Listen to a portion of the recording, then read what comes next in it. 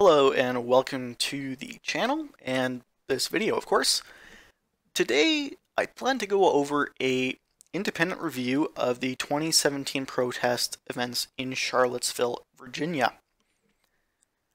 This, if you haven't been watching the news, particularly right-wing online news outlets, you might not have seen, if you were, you might have seen,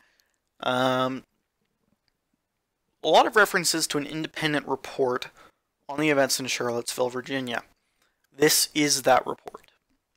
The report itself was compiled by a company, for lack of a better word, called Hunton and Williams. And they compiled this report with the assistance of a bunch of different groups. And today I just plan to go over the executive summary section, as the document in its entirety is, well, rather long. The document itself points out a few very interesting things. And as a result, I've provided a link in the description to the archive.org upload, and the archive.org upload also has the original file location. So you can find it on there. It's a very interesting thing. I encourage you to read it through it on your own if you're interested.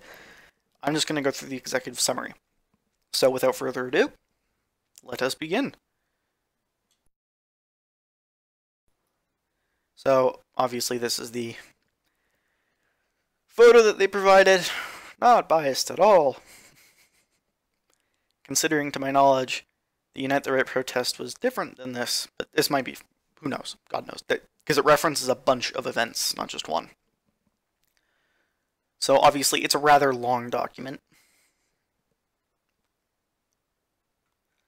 So obviously there's a preface, and it kind of talks about the normal things you'd expect from a document of this type, discussing rather politically charged situation involving a multitude of different issues colliding, and kind of that attempt to reconcile the two. Obviously, Hunton and Williams were one of the primary sources of this, as they have their name on the top. This company right here, the Police Foundation, and a couple other independent law enforcement consultants. So just briefly going over the executive summary here. For those that do not already know,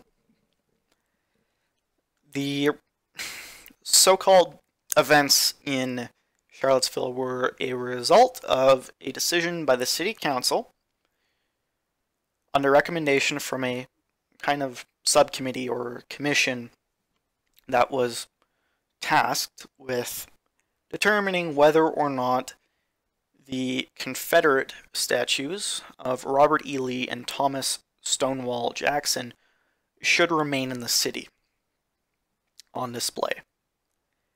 And they, of course, if you haven't been watching the news or didn't watch the news, they determined that they should be removed.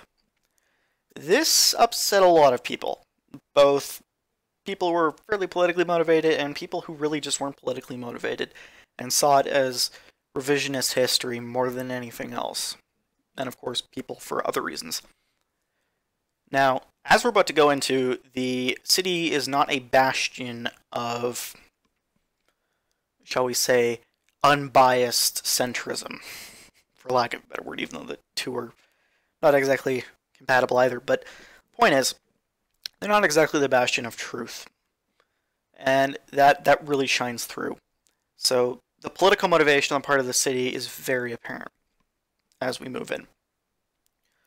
So obviously they've stood in Town Square for years. I'm going to assume possibly centuries, considering the time of the Civil War, and assuming that they were constructed around that time after. Of course, the conflict that incurred, and here's the reasons assigned to each side by the creators of the report, which is that to some members in the community, the statues were a symbol of discrimination and violence. Well, yes, that's what most war memorials are. That they deal with violence, and generally speaking, they don't really have very nice reasons for having a war. and to others they are proud symbols of a history from which we must learn not ignore. And I completely agree at that point more than anything else. And it's funny because we always need to remember the Holocaust, and we can't deny the Holocaust, and we can't deny this, and we can't deny that, and we've got to go through this, and we've got to go through that. And then when it comes to the Civil War, no, let's just completely ignore it. I can only see that resulting in one thing, which is that people then claim that the United States was always the land of slavery and evil stuff, even though we fought a bloody war. And by bloody, I mean bloody. Like, we fought a war where more Americans died than in any other war we would ever have, even up to this point now. So many people died, both civilian and military.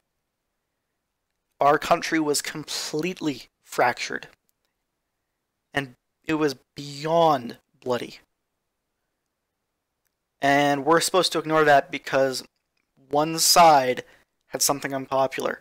Does that mean we should just entirely ignore the entirety of World War II and World War I? Particularly World War II, though, because some people we really didn't like and did some not so great things. And in this case, lesser so. It was just slavery. It wasn't slavery and mass genocide. It was just slavery. And we're going to ignore that, but we're not going to ignore the other thing. Like, the line of logic is really stupid. And what's probably going to come of that, if we ever do manage to forget the travesties of the Civil War, is that, the U.S. ever actually fought a war to end slavery. We were one of the few countries that ever did spill blood to end slavery. Arguably, all to a degree did, because you had to kill or imprison the people who were still practicing slavery when you outlawed it, but nonetheless. So obviously it drew a lot of ideas and opinions, this decision. And of course, this was done by the Blue Ribbon Commission on race.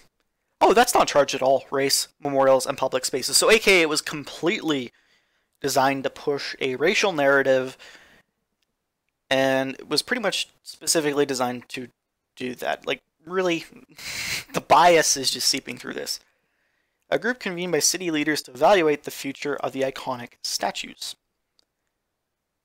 Now, after receiving the recommendation from the commission, which was to remove them, the city council voted to, well, remove them from the park where they had stood for years. And of course, the council was challenged in court, and it remained stalled by litigation involving the interpretation of state law governing war memorials. Good. You don't just get to erase things. I actually personally haven't been to the statue, so I couldn't really tell you much, but I think it's pretty evident. Now, this is where the real bias comes in, even from the report. The report was written by Democrats. That should be entirely evident. It's probably the reason why the police got blamed and not so much the city, even though the police are technically a department of the city of Charlottesville in this case. But, yeah, like, the Democrat bias is very apparent. However, the document itself does point out a few realities that were not known at the time, and to many people still aren't known. So that's why I'm going over this. It's not just to point and laugh and point out some inconsistencies, though I will do that along the way. My primary interest is actually showing some things that are actually very true in this document that are very revealing in both the thought process, because this also provides a thought process to the Democrats living in the area, because it's evident this was written by someone whom of which reside in the area, or company residing in the area. I believe that Hunton and Williams actually exists in Charlottesville. I'm not sure about that, though. But the point is that these people kind of have the Democrat view of